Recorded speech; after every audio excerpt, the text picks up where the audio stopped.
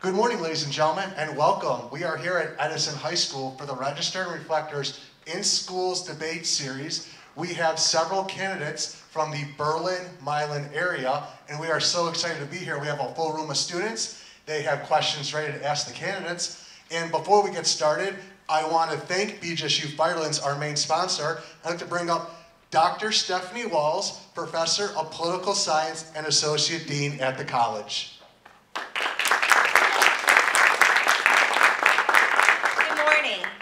On behalf of BGSU Firelands, I'd like to thank the candidates, our audience, and the Sandusky Register for hosting and participating in today's event.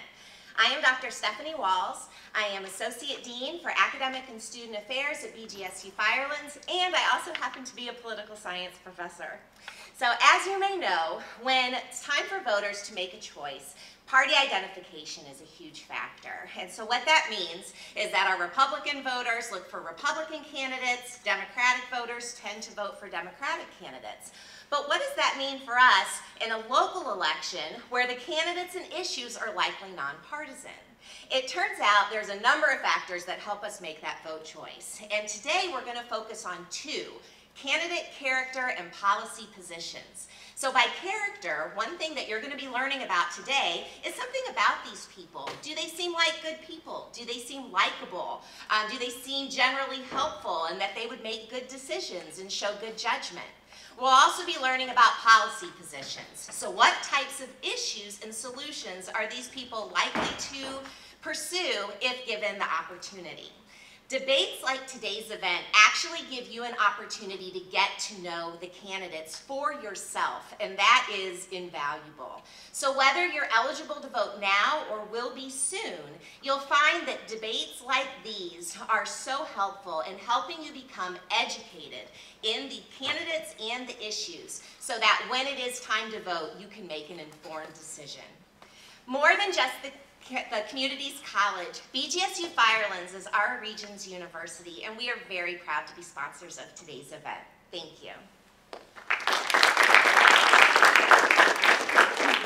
Thank you, Dr. Walls. At this time, I'd like to bring up Junior Ivy Cluting for an introduction.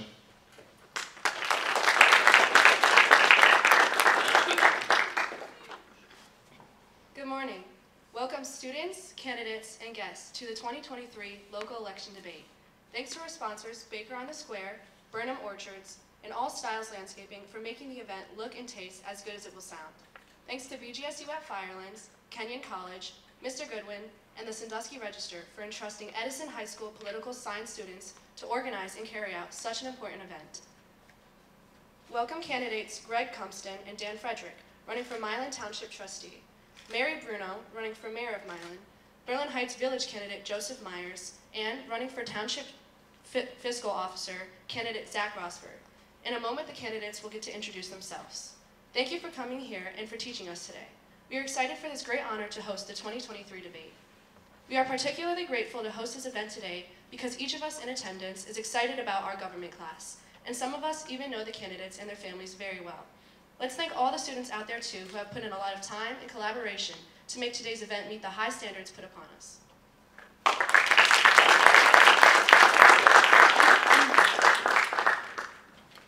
We owe some gratitude too to our democratic processes, upon which elections and ultimately our freedom rest.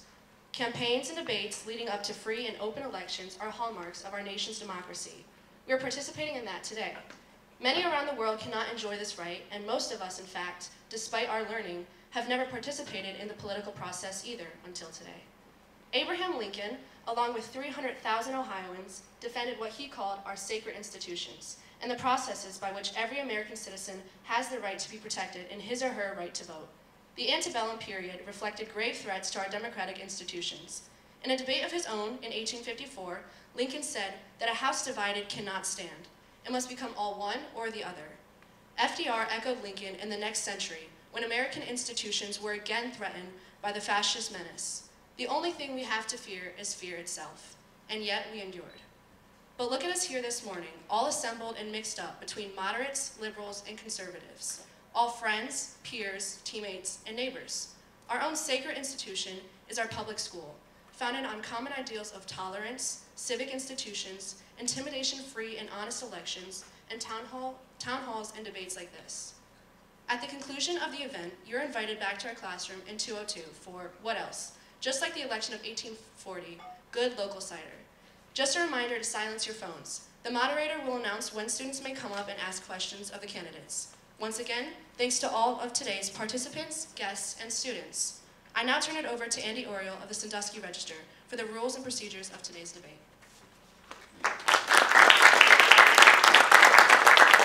Thank you, Ivy.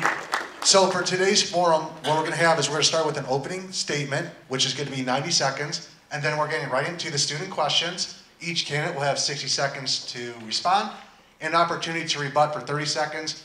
About halfway in, we're going to cut that response. Candidates will have 30 seconds to respond, 15 seconds to rebut, and then a closing statement. I just want to remind everybody that this program is available at sanduskyregister.com and will be on our YouTube page, so please make sure you share that out. I also want to thank Aaron Caldwell, our executive producer, for producing today's video. Brandon Adio, our community editor, will be giving timing cues, and when you hear that bell sound, please wrap up your comment.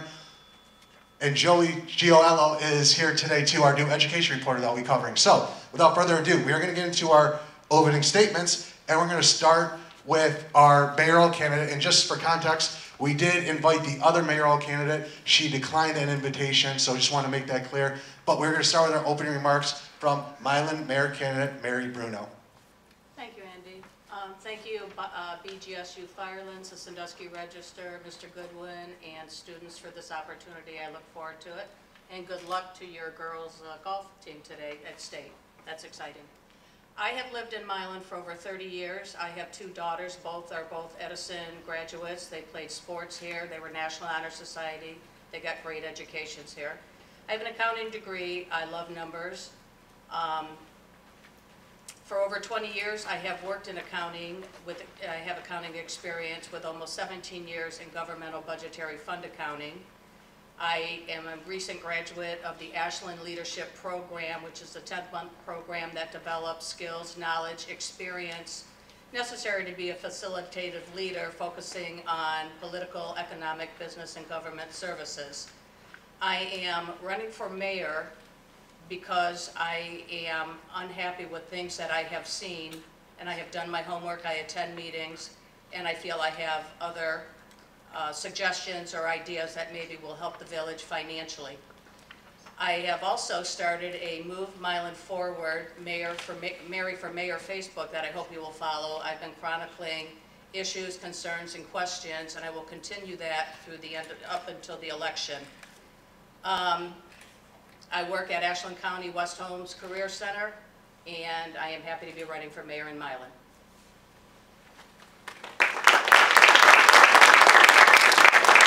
Thank you. I want to introduce our next candidate, Zach Rospert. Zach is running unopposed, but he has graciously offered to come here today. And Zach is also an Edison High School graduate, and he also coaches various teams here at Edison High School. So Zach Rospert, Milan Township fiscal officer. Thanks, Andy. Thanks for putting this on. It's a good opportunity. I know it was local elections that got me interested in politics early on. My mom served on the school board for a number of years when I was your age, and just, you know, some of those things really triggered my interest in local politics. So hopefully, as you guys progress in your careers, you know, it's one of those things that you're willing to give back and make your community stronger. As Andy said, I graduated from Edison 2007. Some would argue that I never really left, as I've kind of coached cross country and track and been involved in many different things since graduation. But you know, the school definitely gave me the opportunities to succeed, and so you know, I personally enjoy giving back in the things that I'm passionate about. After high school, I went to the University of Akron and got my master's, undergrad and master's in tax there, which allowed me to sit for the CPA exam, and I became a CPA while working for Deloitte in Cleveland. Realized that the small town feel was much more for me, and moved back and have served as Milan Township fiscal officer. This is my third term that I'm running for now, so I'm finishing up 8 years, And for me, it's just an opportunity to use those skills and give back and keep our township budget in a good spot. Thank you. And we have both candidates from a contested race today for Milan Township trustee. And we're going to start with the incumbent, Dan Frederick. Thank you, Andy. I'd like to say that Milan Township is operating smoothly and serving our residents well. So it's been my honor to serve as a Milan Township trustee since 2012, and as he said, I'm seeking re-election for my 4th term in office. Over the past 12 years, Milan Township Board of Trustees has initiated many significant improvements while maintaining a high level of services and solid fiscal management. Our roads are among the best maintained rural roads in Erie County. Our volunteer fire department is also among the best, with highly trained firefighters using the best equipment available. Edison Park amenities continue to grow. The current township team of elected officials, including Zach, and employees are working well together. Importantly, our township fiscal position is very strong due to conservative spending, thoughtful planning, and aggressive pursuits of grant monies. Personally, I'm a 1983 graduate of Edison High School and Ohio State with a master's from Miami. I married my high school sweetheart, Tina. Together we raised Zach and Nicholas, who both graduated from Ohio State and Edison. This is a great high school, and I'm proud to serve such a fantastic community. Professionally, I've owned an architectural firm on the square for over 30 years, designing buildings throughout Northern Ohio. I'm pleased to have been offered to be able to offer free architectural design work for many community projects, including several here at Edison, including the Field House. As a township trustee, I will continue to work hard, representing the best interests of the residents of Milan Township, and I humbly ask for your vote.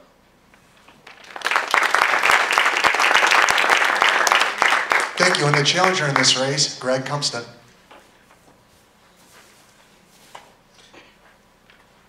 Hello, my name is Greg Cumston.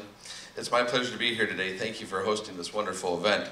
I feel I'm qualified for township trustee position for several reasons. One is I grew up on a farm. I have lots of experience with roads and drainage issues, culvert tiles, things like that. Also during that period, it was shortly after I graduated, during college, I picked up my commercial driver's license, which would allow me to, if one of our township crew is sick, to actually hop in the truck and do that.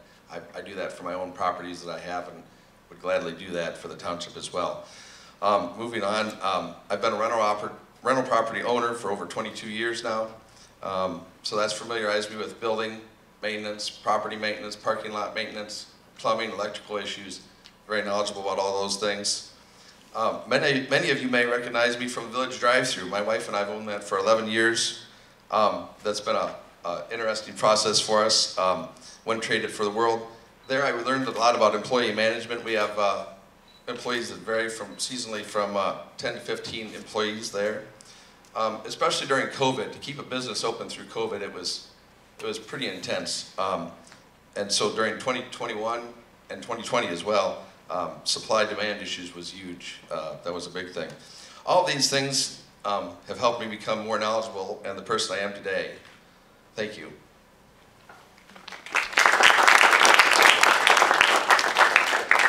Thank you. And we want to get into the questions. So does any students have any questions they'd like to ask at this time? Come on up. Anybody that wants to ask a question, you guys can sit in this area. We're going to get to as many questions as possible. So for each student speaking, please give your name, your grade, and your question. We'll start with you. So I'm Jackson Michaelis. I'm a junior at our high school. My question is, recently the levy for our new school had failed with 82% of the community voting against it. What is your outlook on this issue? What is your outlook on Edison School's levy issue? And we're going to start with you, Zach. Well, I think that the proposal that was presented in, what would that have been, March, April, the voters spoke, and that's not what they think is, that was a lot of money to make what needs to happen. And I think that the voters, just don't think that I don't know if it's the separate campuses or the amount or what the big issue is, but I think that was the voters are very clear that that's not what they expect to see for moving the school forward for the next 100 years. Just move the microphone down to Dan. Well, I feel the schools are such an important part of our community. They reflect the health and prosperity of our community. As I mentioned before, I guess we're all products of this school system. Our two boys, you know, one's a aerospace engineer with NASA, the other's a trust guy with JP Morgan, so all of you can pretty much do what you want to do with the Edison High School graduation. Having said that, I do recognize that the buildings need some work, but similar to what Zach said, I think the ask was obviously more than the community wanted to vote for. So hopefully that these decisions are school board decisions, and hopefully they come up with another plan that gains the community's support so we can continue to support our schools the way they deserve to be supported. Gotcha. Greg, same question on school levy. Okay. So my feelings on that is the schools are one of the best places you can put money. Investing in our future, you are our future. That being said, we're also entering some financially unstable times right now. And I really hope that the school board can come up with a plan that works. Everybody wants the state to come in and get more money from the state. I think right now we're at 27% on new buildings. Many buildings 20 years ago, they were funded close to 60, 70%. So the big thing is we're looking for the needle in the haystack when it comes to how to finance new buildings, because especially in Milan and Berlin Heights, we do need new buildings, and new buildings for students is money well spent in my book. Thank you. We're going to pass that microphone to Mary on the school levy issue. I agree with the three other candidates here that that was a lot to ask for schools, but I'm not so sure that, this is just my feeling on it. So you have Berlin Heights and you have Milan, and I know Berlin Heights wants their schools and I know Milan wants their schools, and putting them all together may have been an issue. I did hear people talk about that. I know the state doesn't fund like it used to fund. I do know through experience in other places that to actually add a new building or new buildings is cheaper and more economical than repairing what you have, and I don't think a lot of people understand that. These buildings are old. I guess the people just felt that it was too much money and maybe not enough information. I know that I was reading up on it last minute and I did have questions, but I should have attended more meetings. Just a quick follow-up rebuttal. Do you support the levy as is, or would you support a different type of levy for new schools? Simple yes or no and a quick explanation why for all candidates. I think I would support a different levy with more information. I don't think there was enough information out there, and I think it happened so quickly too. Okay. Zach, same question. Do you support new school levy, yes or no? Yeah, I mean, I think it's kind of too much of a hypothetical. I will be honest, I did not support what was presented at the last one. I just felt like it was too much for what, you know, keeping things separate, and, you know, so, but I do understand the importance of new facilities, or facilities for the kids to learn, and so I'm not against them, but I was not for the last. Okay. Dan, same question, support for school levies? Well, I certainly support the schools, and I also support working on buildings. I'm fond of that as well. But I think the school board needs to kind of go back to the drawing board, come up with another plan, perhaps a little cheaper, and explain it more thoroughly to the residents, and then I'll make my decision at that time, just like everybody else will. So my comments going to closely echo the other three candidates. The answer is yes. You can't go wrong with money on schools. However, we need the school board, it's up to them to come up with a workable plan to make that all work. That's a process. It's a long process. Thank you. And we have our next student question. Good morning. My name is Nadia Cantelli, and I'm a senior in Mr. Collins' political science class. And this morning I actually have 2 questions for our candidates. But I will lead with, may I ask you what made you want to get involved with local politics? Is there a reason you picked the specific office that you are running for? So what made you get involved in local politics? And we're going to start with you, Dan. Well, I've always been involved in community service in Milan, starting with the Chamber of Commerce 25, 30 years ago, and then as our kids grew up, I was involved in Little League coaching and Cub Scouts and various other community service. So I do believe in community service. This just happens to be, as the kids moved away, this was my attempt at some grown-up community service. I moved to run for the township trustee position because I felt I had a lot to offer for the township, and I've really enjoyed serving our community. So I look forward to continuing. Thank you, Greg. Same question. Why did you want to get involved?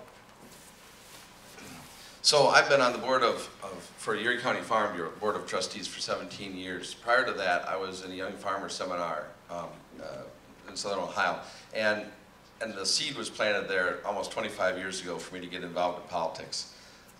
Many of you know my 4 kids. Similar to Dan, my time is opening up a little bit, and the time is right for me to do that, to get involved, and I just want to give back to the community. Also learn how the government works on a local level, so I can pass that information on to not only my kids, but anybody else I see in my daily path. Thank you. We're going to pass that microphone out to the other side of the table. Mary, what made you want to get involved in local politics? I got involved, Mary, can you just hold the microphone a little closer to your face? I'm sorry. I got involved almost accidentally. I started in government in 2000, and from the time I was 18, I voted every time there was an issue or a ballot. And I never thought much of it. I did my homework and I voted. And when I started in government in 2000, I was truly amazed how much I enjoyed it, learning about the Ohio Revised Code, the laws, utilities, finance of government, taxpayer dollars, how it's spent, how it should be spent. And I just have been watching lately, and I'm not feeling like taxpayer dollars are being spent the way they should be spent. And I do have an accounting degree, and I do have some ideas, and I look forward to hopefully being elected and being able to get that information out with some transparency, because it's something everybody can learn from. Thank you. Zach, same question. What made you get involved in local politics? Yeah, I think I alluded to it in my opening statement, but just, you know, my mom being involved in different things growing up, it definitely planted that seed. And when I moved back, I started working at Erie County and started learning a little bit about the government and the expenditures and the budgeting process and all that stuff. And so when the fiscal officer at the township was retiring at the end of his term, I thought what a good opportunity for me, pretty young at the time, to get some experience as a local official, and really, after doing it for 8 years, I think townships are perfect for my views on things. It's a very grassroots, kind of smaller operation that you get a lot done with a little amount of money, and I think that that's very important. And I think for the national leaders and stuff could learn a lot from township governments. Thank you. And we're going right on to our next student question. My name is Dane Keller. I'm a junior, and my question is that for a long time, Milan and Berlin Heights have rooted their economies in history and tourism, specifically Thomas Edison, as we know. Our local businesses, too, have been a mainstay for our communities, but to see new local businesses come to our local towns would seem difficult, as people find it easier to stick with their old traditions. Are there limitations to so much investment in local tourism and a new favored business? In other words, when weighing the benefits and costs of low growth model that historic Milan is renowned for, does this remain best for us in the modern age? So the question was like economic development. How do we get new businesses in here? So economic development. So how are you going to prioritize economic development while also respecting the history of Milan's business? Is that fair to say? Okay, we'll start with you, Greg. That's a very good question. So economic development, everyone wants economic development, right? Growth is a good thing. However, most people in Milan Township live here because they like how it is. That's not saying that growth is bad, and we need growth. Everybody needs growth. The businesses around the square seem to be doing well. There's a couple new ones about to open. So I think growth is good, but we need to kind of watch so we don't lose the integrity of what Milan and Milan Township are. Thank you. We're going to pass that microphone to Mary. Same question. How are you going to prioritize economic development while respecting Milan's roots? Well, in Milan, if you walk around the square, there's really not a lot of openings for businesses. Businesses that have been there for a long time. We host quite a few antique businesses, and they're not going anywhere. We've got a couple restaurants, and they're not going anywhere, so we don't have a lot of room for growth. However, what has been going on in the village is we do have a village square, which a lot of places don't have, and we're lucky to have that. And they are putting on programs and activities there that at least will bring people to Milan, and people while they're there can see the historic value and the historic places that we do have. So by continuing to showcase what we do have, maybe that'll bring more in. Thank you. Zach, same question. How do you prioritize economic development while respecting Milan's roots? Yeah, well, I guess I'm kind of in a unique position at the county. One of my jobs is working in economic development. So one of those ways, and if you've read the paper in the last couple of months, is there's different tax incentives that allow for, in Milan Township in particular, we've historically have saved those for very big projects to help start that growth. So the Loves Travel Center is coming just right there by the turnpike, and that's going to open up some sewer that hasn't been available that far south, and so that will provide for opportunities for other businesses to come. And so, I think by using some of those tools in the toolbox that are available for big developments, we can help facilitate some growth that otherwise might not happen. Thank you. Dan, same question. How do you prioritize economic development while respecting Milan's roots? Well, I'm committed to maintaining our agricultural and residential identity while also balancing commercial development. As Zach mentioned, commercial development is a locally controlled thing through our zoning process. Milan Township has zoned basically Route 250 as a commercial corridor, and over the past 10 or 12 years, we're going to realize about $80 million worth of investment on Route 250 between several major projects that the township got involved in, supported, negotiated these TIF and abatement agreements in the best interest of Milan Township. So that significant growth is going to help our community, at the same time keep it out on 250 and maintain the rest of our community's feel. Thank you. I just want to remind everybody we're here at the Berlin-Milan political debate here at Edison High School. It's brought to you by BJSU Fire Alarms. This program is available, or will be available, at the Register's YouTube page and sanduskyregister.com. At this time, we're going to go to the rapid fire round. Candidates will have 30 seconds to respond and an opportunity to rebut at 15 seconds. And we're going to get to our next student question. All right, my name is Gabriel Diamond. I'm a junior here at the Edison High School. My question is, in the case of necessary borrowing for large-scale projects, what criteria will you use to determine the appropriateness of taking on debt? Thank you. How will you take on debt for large-scale projects? We'll start with you, Mary. The ability to pay back what you are borrowing. I mean, you have to see what you have in your funds. It's governmental budgetary fund accounting, which means each fund has a source of revenue coming in and a source of expenses going out, and it's only for that fund. To make sure that you have the money to pay it back, and if you don't, downscale it to a payment plan that you can afford. Gotcha. Zach, same question. How are you taking on debt with large-scale projects? Yeah, I know the township has been very good at getting grants for some of the big projects that we want to do. Right before I started my term, there was a fire levy that was passed. I think our fire department's our most expensive operation at the township. New apparatus, new trucks are close to $500,000 at least, depending on what you're getting.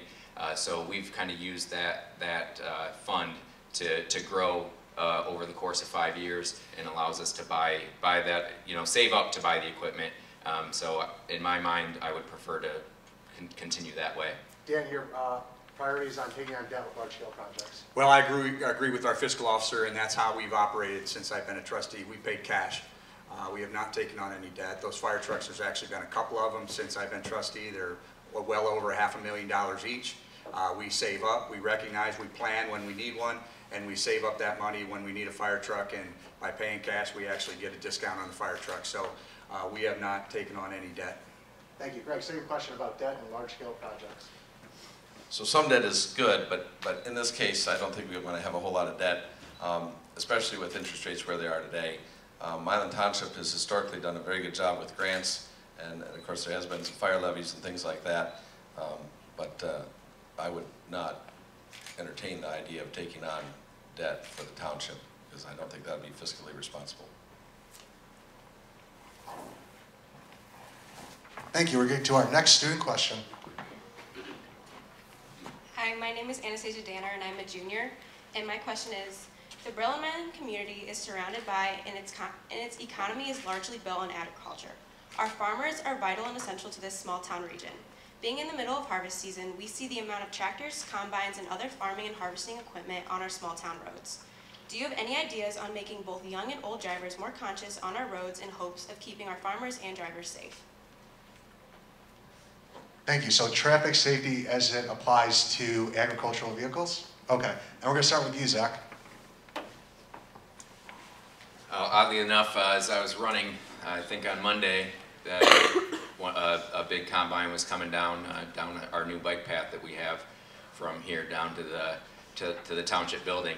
And so I think that is definitely one of those things in the last five years or so that the township has done through a grant to get those berms for the safety of our athletes for sure.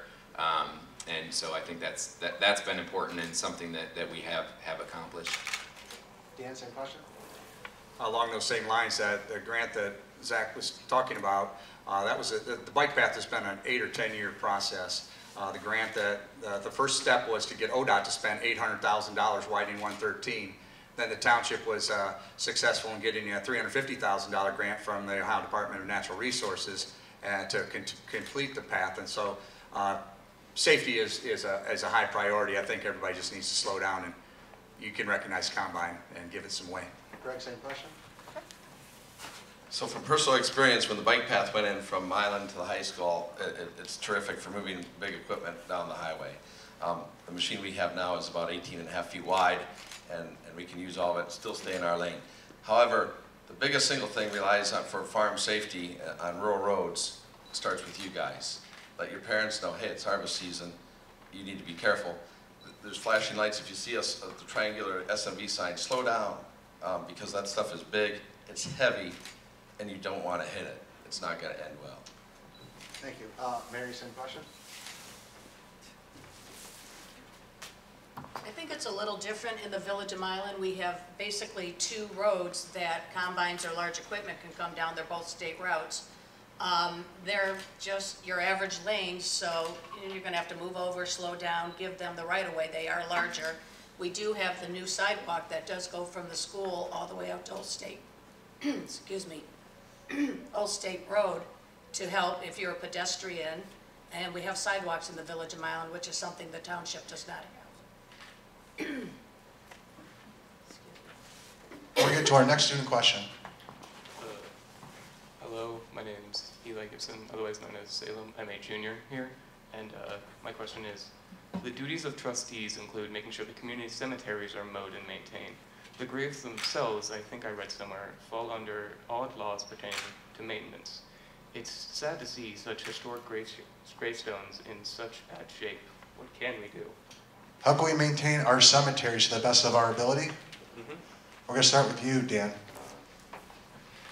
Okay, so just to clarify one thing before we talk about township cemeteries, most of us think about the big cemetery in Milan. That's actually its own entity. There's a township or a cemetery association for Milan that takes care of that. If something ever happens to that association, the township would end up taking care of that cemetery as well. So the township does take care of several cemeteries that are no longer active outside in the township. We do try to maintain those and be respectful of those that are buried there. There is a cemetery grant that's new to the State House that is available for some maintenance of the cemetery. Thank you. Greg, same question on cemetery maintenance. Cemeteries, obviously we want to pay our respects to those that have passed and been there before. So the township does take care of the rural cemeteries, the ones outside of Milan in the township. The township guys only have so much time though, and so this is one thing actually I've thought about, because I have heard comments about some of the cemeteries, is perhaps one of the groups here at the school would be interested in helping make sure those things are in top-notch shape. More on a volunteer basis, maybe not students, but maybe members of the community, to keep those things in good shape. Thank you. Mary, same question on cemetery maintenance. Milan does not have any cemetery in their jurisdiction, but when I went to Leadership Ashland this past year for that program, our service community was to clean a cemetery. We went in with cleaning supplies. You have to be careful because a lot of it is marble, a lot of it is older, and we were able to put cleaner on it, scrub it, rinse it, and we really did make some headway. We got large areas done, but again, it could be Boy Scout groups, Eagle Scouts, Girl Scouts. It may have to be a community project, but it doesn't take long. Thank you. Zach, same question on cemetery maintenance. Yeah, one of my famous lines as fiscal officer is I just pay the bills. So while I definitely recognize the importance of making sure that the lasting home for these individuals is well kept, I can't say that I put a lot of thought into the best ways of doing that, but I just pay the bills. So. Thanks. We're going to try to squeeze in one more after this, maybe two more questions. So if the candidates, we're going to try to get as many questions in here. So we'll go to the next student question. My name is Quentin Cox. I'm a junior here at Edison High School. You may be aware of the lack of bus drivers available to get students not only to and from school, but also to get them to after-school events. Do you think that there is a solution to this problem that either you or those you can connect with at higher levels can do about this issue that's affecting us? Thank you. What are we going to do about the bus driver shortage? So we'll start with you, Greg. So the bus drivers, it's kind of a thankless job, right? My 7th grader, he rides the bus, and he says it gets pretty wild on there sometimes. You hear about things that go on there, so it's not something that people are jumping out to do. That being said, more money always makes things good. You can offer more money, but moreover, try and calm things down on the buses when you're on the bus, if you're on a bus, so it doesn't get out of control, and want those drivers, keep those drivers in their jobs rather than having them quit because they can't take it. Thank you. To you, Mary, what are we going to do about the bus driver shortage here at the school district? I don't know if it could be a plan for start and end times for the school and get more kids on a bus, so you're making less runs, so you would need less bus drivers. I'm not sure what the schedules are with the schools here. I've been removed from this for 10 years. But maybe it's a scheduling issue could help out some. I'm not sure if you can have elementary and middle school kids on the bus together. It's kind of new to me, so I realize it's a problem. Thank you. Zach, same question about the bus driver shortage. Yeah, with track season quickly approaching, I definitely recognize that issue, Q, as we sit there waiting for meets to start. But yeah, it's tough. In the job environment the way it is right now, it's definitely hard to find people to want to do some of these jobs. I think people are finding it across the county and state that it's hard to fill them. So whether it's more money, obviously the hours are kind of set, so it's difficult to find that solution. Thank you. Dan, same question. Well, as a junior high football coach, I certainly have realized the bus driver shortage. We now play double headers, which makes for a very long day with both teams on one bus, which barely squeeze in. And so my suggestion to the school board would be to double the pay for bus drivers running extracurricular routes. Thank you. We're going to squeeze in at least this question right here. My name is Zoe Porkman. I'm a junior here at Edison High School. And my question is, if the village received a $1 million grant to use anywhere in the village, what would you use it for and why? Thank you. Well, start with you, Mary. How are you going to spend $1 million if you get it? I would. My first suggestion would be the village hosts their own electric, water, and sewer plants, and they are all in need of upgrades. Some have been started, some are long-term. It would update some very necessary old equipment to keep us running electric, water, and sewer, and affordably. Thank you. Zach, same question. How would you spend $1 million? I don't know if I have a specific answer as to what we would do today. I would just encourage the trustees to make sure that it's on long-term things, not one time, or increasing salaries a significant amount, because that makes it a permanent thing going forward. So just like a one-time expense that can really create a windfall.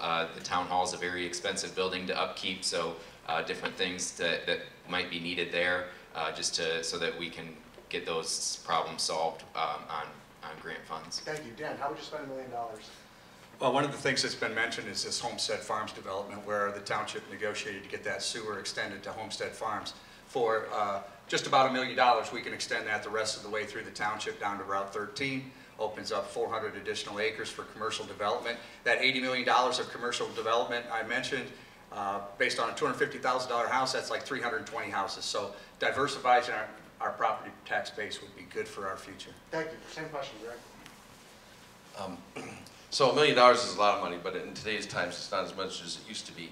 But whatever I would do with that, I'd make sure that it was something, a project that benefited the whole community, whether it's extending the sewer line or making improvements to the town hall, or maybe some more improvements to Edison Park.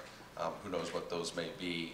I'd have to get in there and really look and see what we need, and I'd probably talk a lot to the taxpayers to see recommendations, and then make a decision after that. Thank you. We have one last student question, and this question is just for the mayor's candidate. So we're just going to ask, just Mary's going to answer this question. Rory Conrad, Jr. Throughout the more recent years, especially after COVID, many local businesses have been losing a substantial amount of funds in business, especially seen in local museums like the Thomas Edison Birthplace Museum, going from an average of 100 people a day down to barely 20. Going forward, what will be done to keep local business prosperous? It had to be the last one, huh? I'm not all that familiar with the birthplace and when it's open. I don't know if it's lesser hours that it's open or if they don't have the volunteers working. I'm not that familiar with it. I'm not sure how the advertising for that goes. I'm not really sure what the problem is, so I'm not really able to answer that question. I apologize. And I know we have to finish before the bell, so candidates, I know you have 60 seconds, but we want to just make your closing statements as succinct as possible, and we're going to start with you, Zach. All right. Yeah, just again, thanks for the opportunity. I challenge you guys as you grow and start your careers to be involved. I mean, you have decisions in elections, and hopefully someday you'll see your name on that ballot to help your community. Well, as I mentioned earlier, I believe Milan Township is running smoothly and efficiently. The future in Milan Township is bright, but it's a little complicated. I think I've demonstrated the leadership to guide us through this future. I'll continue to work hard representing the township, and appreciate your vote. So the Milan community has been great for my family and I in turn just want to give back and help to try and keep our community strong. Just a quick recap, I too am a 93 graduate of Edison High School, lifelong township resident, family-minded with small town values. I live in Milan Township with my wife and 4 children. Like I said before, I'm on Erie County Farm Bureau and been on its board for 17 years. I'm familiar with building road and drainage maintenance. I am a member of the Milan Chamber of Commerce and a director there. Many of you might see me as organizer of the Tuesday nights cruising on the square. I've got 13 years in Milan Cub Scout Pack 215. I am involved in the community. I'm invested in this community through my holdings, and I am committed to our community. And if given the chance, I will put my all into this township trustee election and role. Thank you. And Mary? Thank you for the opportunity. Again, I have a Facebook page, Move Milan Forward, Mary for Mayor, and I do chronicle my concerns on there, and I hope that you'll follow it because you can see what some of my questions are, and someday you will be voting, and maybe this will help you. We have, Village of Milan is a little different where their money comes from, and it's taxpayer dollars, and someday you'll be paying taxes if you work now and you want your money spent the correct way. There needs to be transparency in government. You need to know what your government is doing. You need to be able to ask questions and have those questions answered. You need to, if you're paying utilities, you need to know why your rates are going up. Because that is your money that you're paying out, and if you don't ask questions, then things slip by. Thank you, ladies and gentlemen. Why don't you give the candidates a round of applause, please? Thank you. But also, give yourselves a round of applause because you guys did awesome putting this together, asking the questions, making the candidates feel welcome. There are refreshments. So give you guys a round of applause for yourselves, please. Thank you.